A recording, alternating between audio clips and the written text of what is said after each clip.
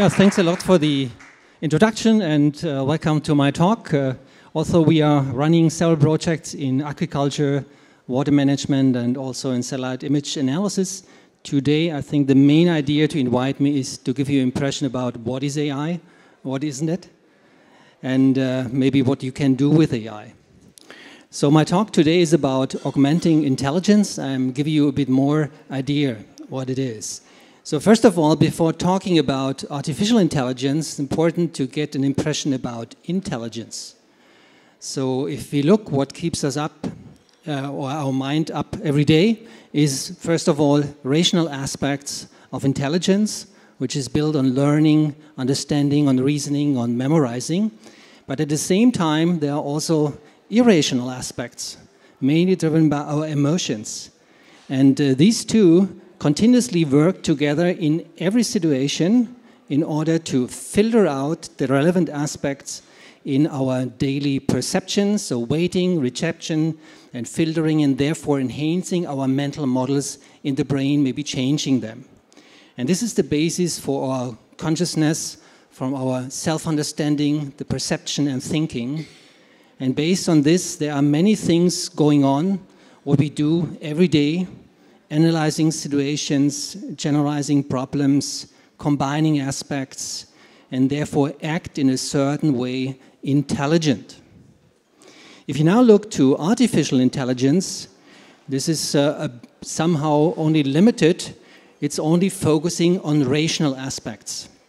And one of the grandfathers of AI, Marvin Minsky, already mentioned, which still holds, that AI is the science of building or creating machines doing things that would require intelligence if they are done by human beings.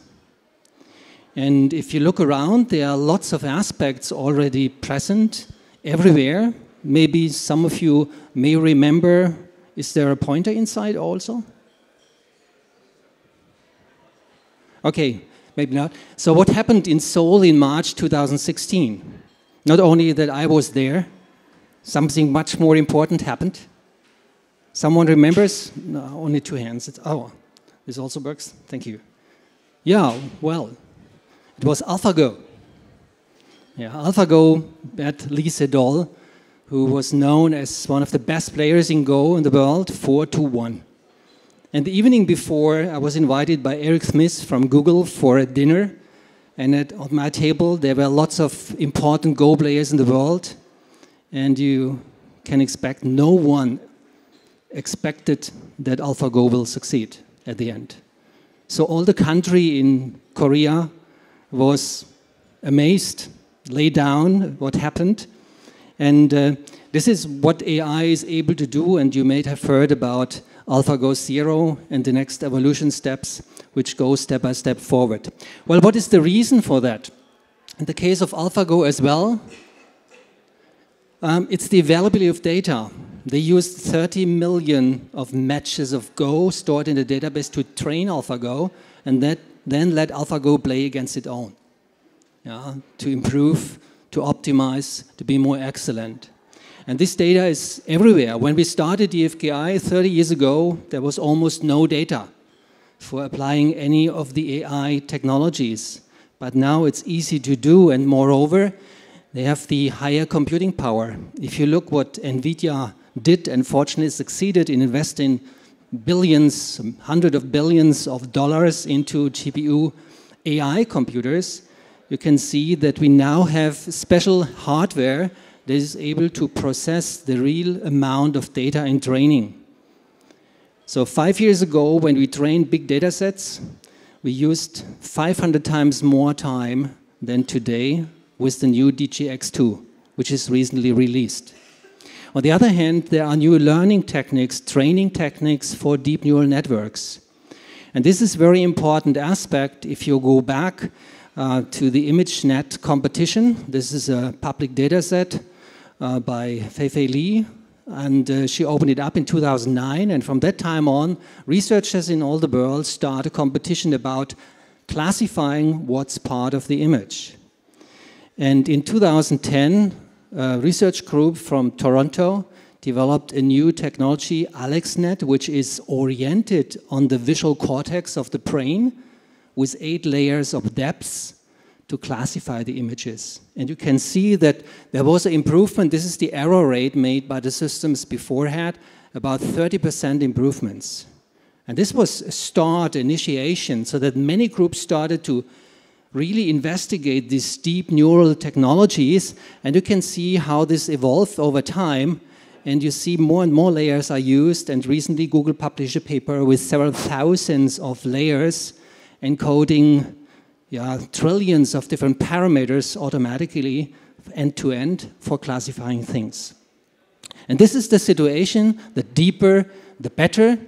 And based on that, we can start a journey to see that these technologies are successful not only in gaming, they are also used to understand linguistically, to translate. If you use, for example, Google Translate some years before, it's mainly built on NLP.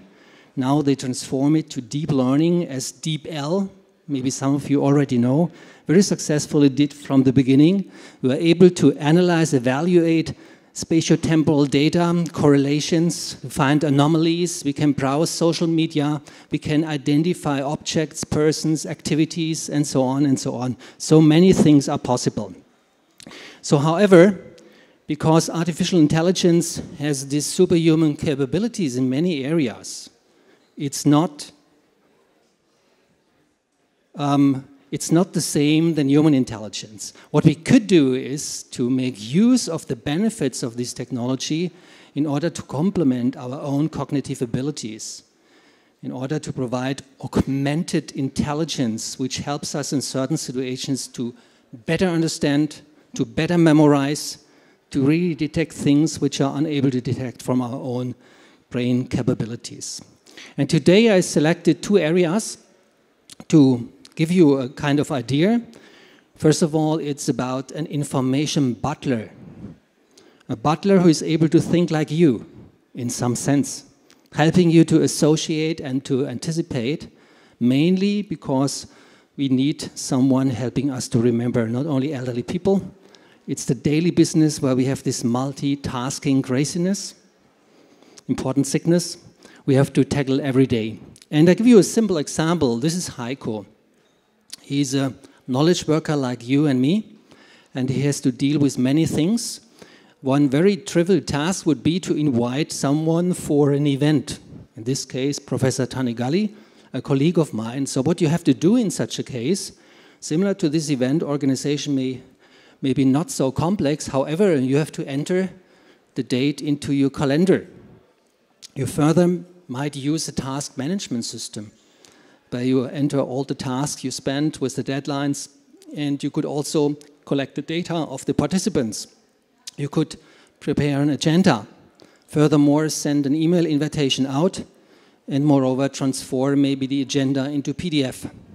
So what happens here is, you can see that you are working with different applications, and the information you are using is finally managed or stored in different containers, which are not combined. So you have email folders, you have your directory, you have your contact management system, your bookmarks, your index, whatever you are using, and everything only comes together in Heiko's mind.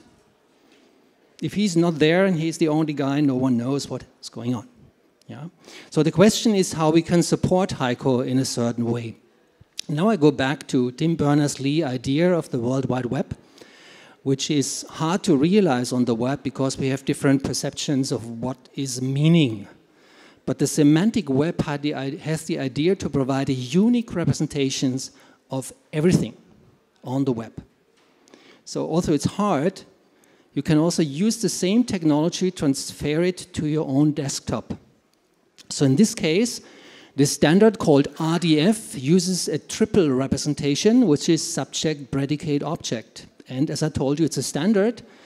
And the standard, for example, is following Heiko works for DFKI, subject, predicate, object. You can further continue. DFKI is a research organization.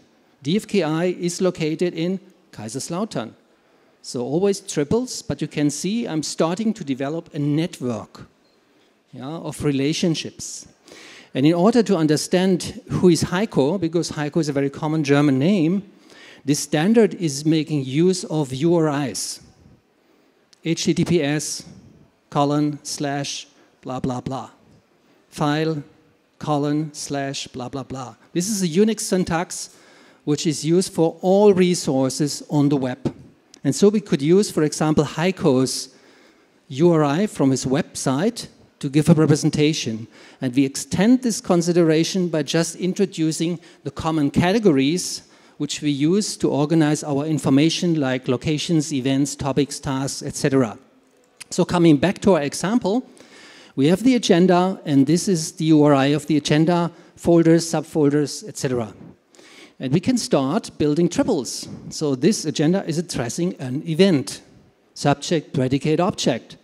This agenda is also held at a certain location, and fortunately, Google Maps also provides a URI. So, and this is a location, subject, predicate, object. There is a participant, Professor Tanigali and another guy, and they are both persons, and they are working for some organizations. Yeah? And Professor Tanigali has an address, and Outlook also provides URI. The same holds for the calendar. So what happens now is, you can see that independent of the application, we are building a meta layer of associative relationships similar to what we have in our mind, thinking about events and locations and persons, organizations, everything could be somehow combined.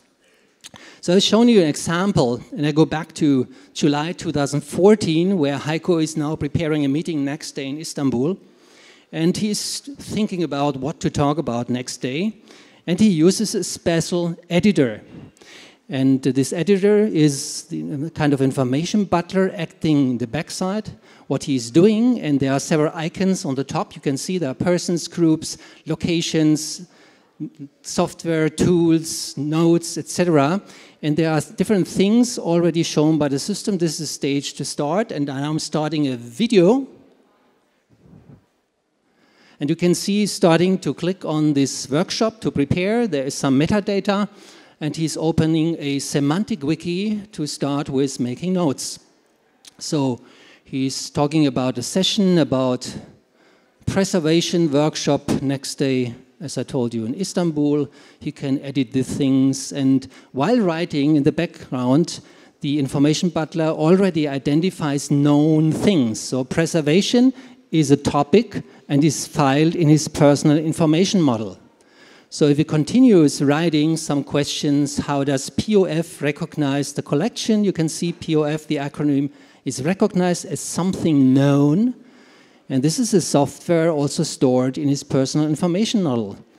And there's a Claudia, and she suggests to have a breakout. And this is gray because the system knows more Claudias at the same time.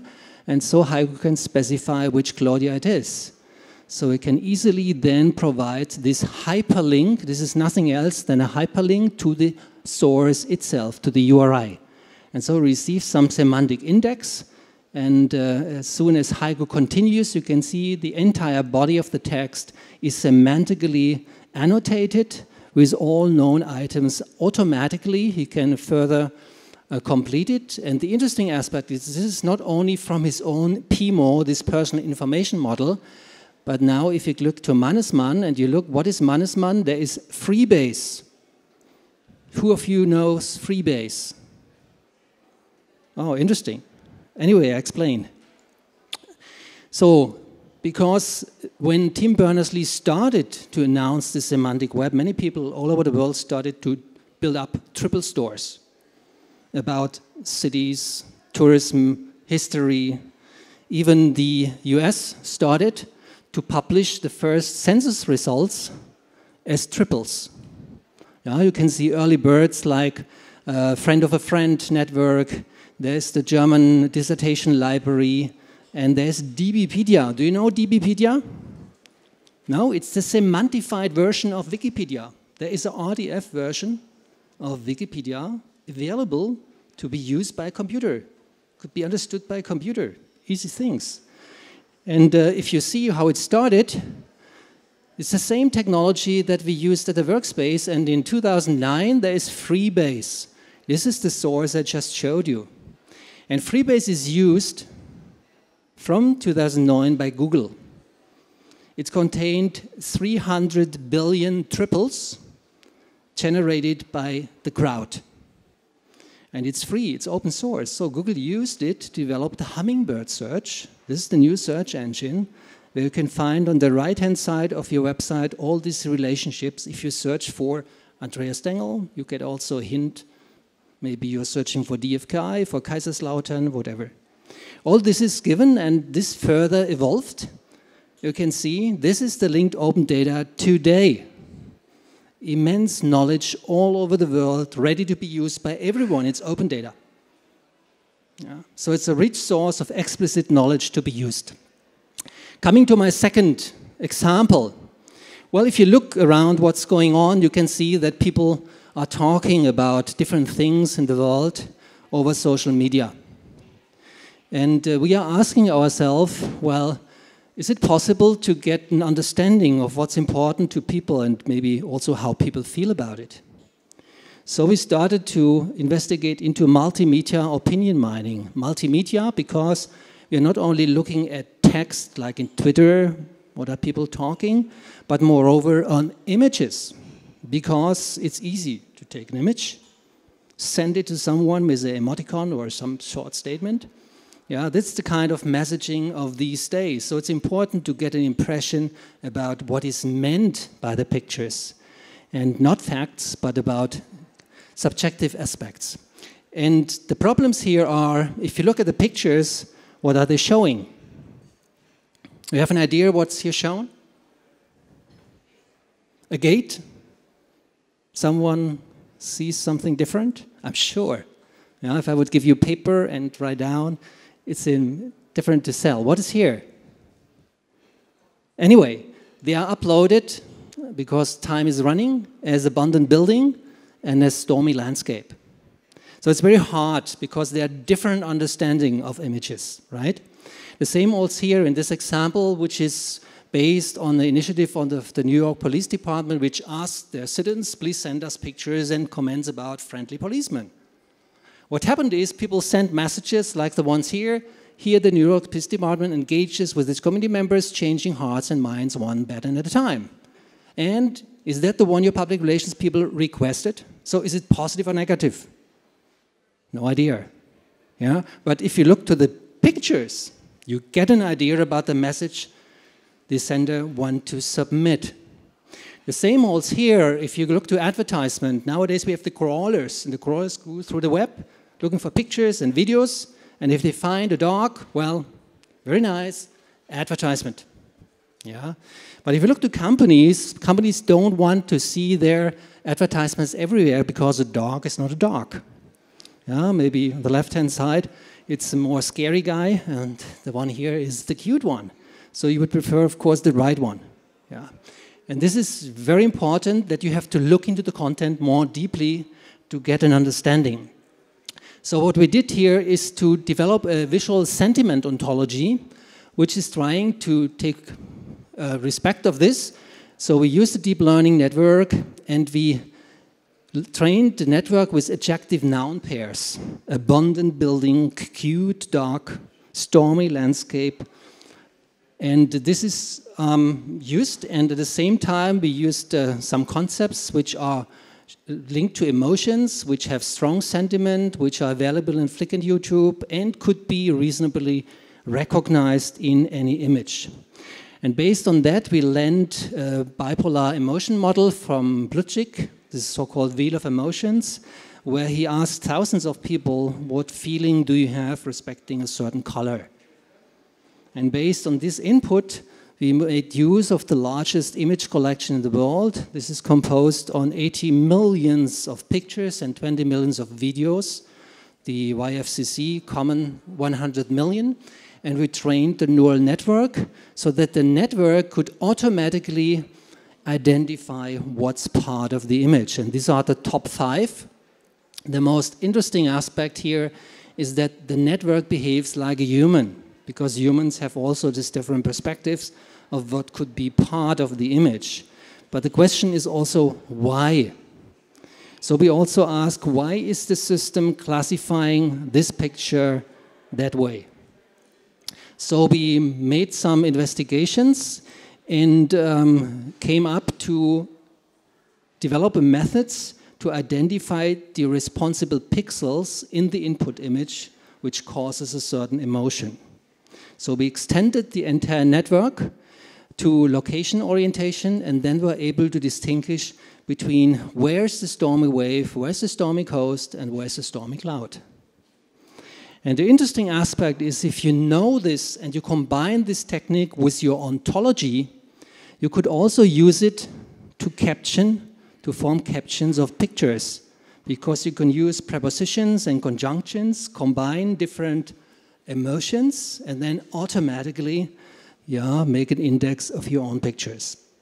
Just one idea, since we also use this technology for Deep Eye system, which is providing a dashboard for disaster management. So we are combining image analysis of different bands of the satellites, where we have residential areas, vegetation, already burned areas, and we are analyzing what people communicate via Twitter, so a bird eye view and a grassroots view, and therefore get much better impressions about what's going on geographically, temporally, and also emotionally on the certain event. So, thank you very much for your time and your attention. I think we have some time in the class hours to talk to each other. Thank you.